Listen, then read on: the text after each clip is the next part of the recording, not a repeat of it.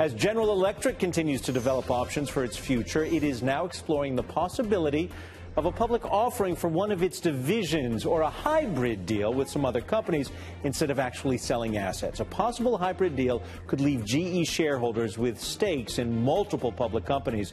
Combining a GE division with a smaller public company could actually help avoid a larger tax bill. Shares of GE, by the way, down about 56% over the last year. Tegan, back to you. Thank you so much, Adam. You want to get in on that? Well, it's interesting. I mean, with the change in the CEO, we heard several months ago, we're selling $20 billion worth of assets. I think they've sold $1 billion so far, so one down, 19 to go. I think they've had transportation on the market, pulled it off the market. I just think, the board and the CEO need to make a decision and stay with it.